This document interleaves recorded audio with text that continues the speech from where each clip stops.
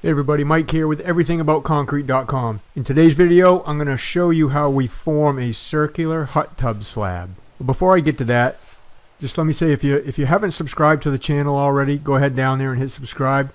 My channel is all about concrete work. We do a lot of decorative concrete, we do stamped concrete, staining, a lot of concrete slabs, pool decks, sidewalks. I show you how to do a lot of forming, steps and stuff like that. So if that's the kind of thing you like, then go ahead down there and hit subscribe now. So what we're doing is the general contractor kind of laid out the look of the way they want this slab on the rocks there, as you can see. So it's about an 8-foot around circular hot tub, and then they have a small section of it for the utility area of it, and then one little step to get up onto it. So right now we're forming up the circular part. And to do that, we're using a PVC 1x8 board. It's just like a board called Azek. And up here in the northeast, Azek is used for trim on houses because it's basically indestructible and it doesn't rot and all that. So we use it for doing our curved formings. It is pretty expensive, but it lasts a long time. You can use it over and over again. So as you can see, we started on that one side down there and we got one stake in, and now we're just checking our diameter. They want this slab about 4 inches wider than the actual hot tub itself. So we're trying to get the diameter in place, and then we can play around a little bit with the actual circular part of it to get it to look right. They gave us a crushed rock base. Under that crushed rock is ledge. It's just pure rock, and it's all different heights under there. So sometimes those stakes will pound in pretty easy, and sometimes we'll pound in a couple inches and hit one of those big rocks. Now it was starting to rain as we were doing this, so we put up our tent so we could keep working.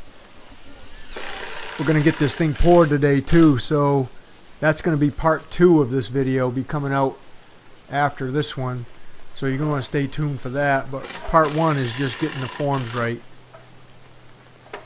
So the 16-foot piece of Azek wasn't quite long enough to do the whole circular part for us. We needed about another foot, so we're just adding on a piece of 1/4-inch plywood to it to get to where we need to go, and then we can fasten it to that 3-sided kind of rectangle piece that we're putting together right there.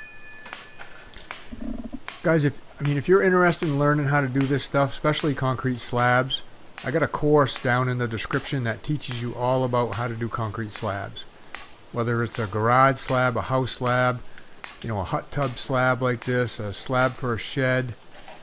That course will teach you everything you need to know about doing a slab and forming it, pouring it.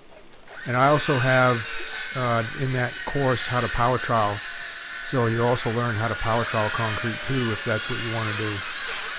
Well, go ahead down there in the description and check that out if you want to learn how to do this stuff.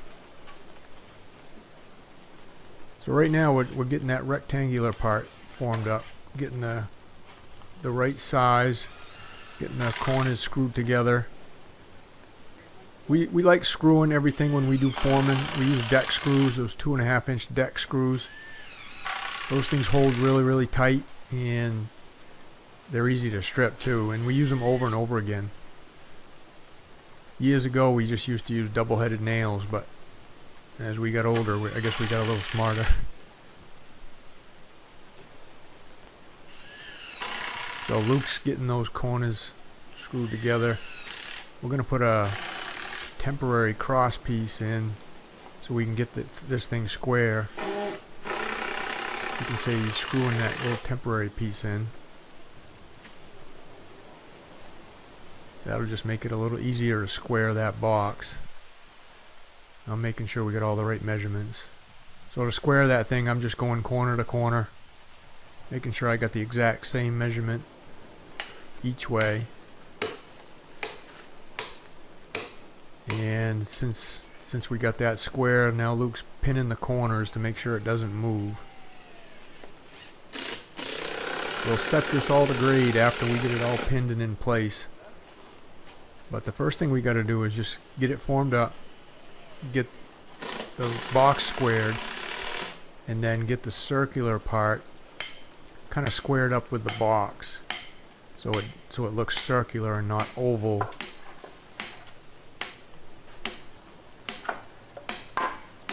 That crushed rock, I mean, it's a good base for a hot tub, that's for sure.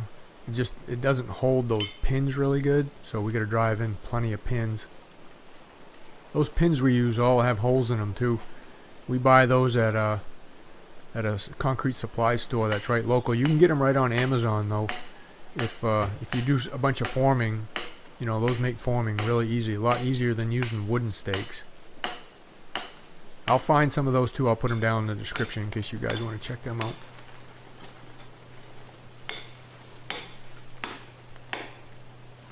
So we're just about done with a small box, and we're getting the circular part screwed to the box now.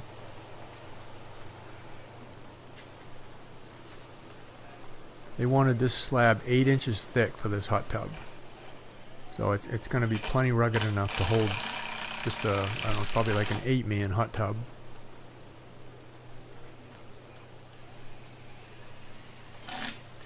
That line you see going in there, that conduit, is just for the electrical to run the hot tub.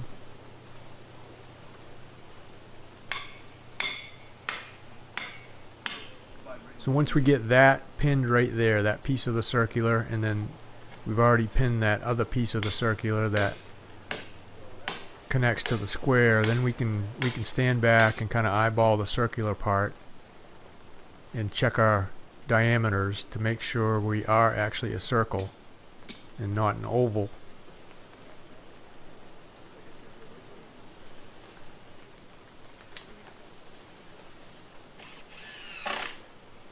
How many of you guys have hot tubs? Let me know down in the comments. If you don't have one, how many of you guys would like a hot tub? Personally, I don't have one. I got a pool though, so I guess that's okay.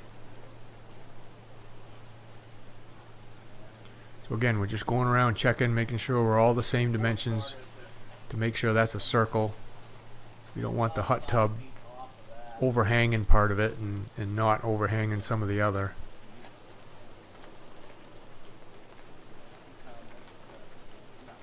That's the guy we're working for right there, the general contractor. He's checking his electrical. That's going to be so far back from the edge of the hot tub. So once he gave us the okay on all that, we can finish pinning everything. And I'm setting up my laser. If you guys watched any of my other videos, you've seen me use that laser before. That's my Topcon RL H5B. That's the one I recommend using for concrete work. It's a self-leveling laser, so you just set your legs up, set it on top of your legs just like that, hit the on button, and it self-levels itself. And all you got to do is take your receiver with your grade stick. That's my grade stick. I got a 3-foot ruler on that grade stick, so I have some numbers to go by. And then that's how I use my grade. So I'm setting my receiver right to the top of that form. I'll find the highest spot on those forms, and then I'll raise all the other forms up to that spot. Then I'll have a minimum of 8 inches everywhere.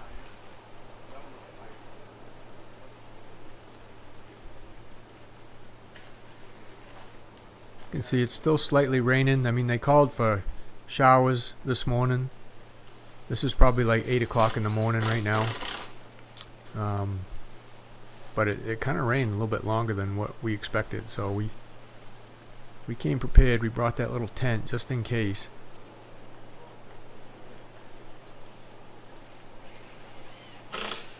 This particular job right here is probably about, I don't know, an hour and a half ride for us one way. So we wanted to make sure that we came down here, we got it formed up, and we got it all poured and finished in one day. So as you can see, we're setting the forms to grade. I'm holding the grade stick, and as that beeps, it beeps slow, if the board needs to come up and it beeps fast, if the board needs to go down. Luke's raising it up just a little bit, then he screws through that metal pin to secure it. They want this thing perfectly level. They don't want any pitch to it at all. If you guys are finding value in this video, go ahead down there and hit the like button. What that does, that helps me in YouTube, their algorithm. It helps show this video to more people. If you guys like it, go ahead down there and hit the like button. So we've just about got all the way around this thing, setting it to grade. We've got to put a mat of rebar in it, and then we'll be just about done forming this thing up. We got it perfectly level. Everything's screwed to the metal pins.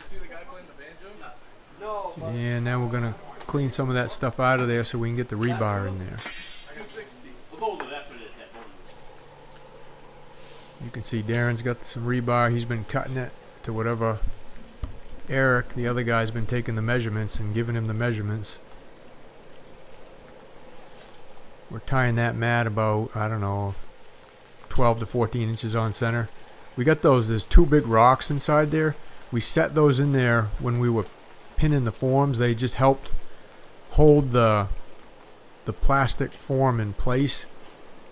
We just need to put some weight up against the form because it wanted to buckle in. There was so much force on it. You can see I just threw one out. Now Eric just threw the other one out now that we got it all screwed to the pins.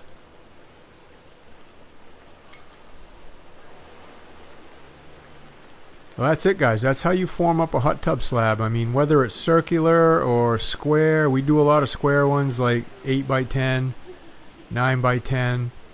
I mean, the basics are all the same.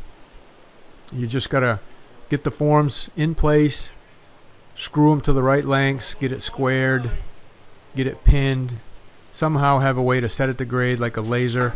That laser's down in the description, guys. If you want to get a laser like that, I would highly recommend it. And then whatever you're doing for reinforcement, if you're doing rebar like us or wire mesh, you know, get that in there and you're ready to go. So again, stay tuned for part 2 where I'm going to show you how we pour and finish this thing. And thanks for watching.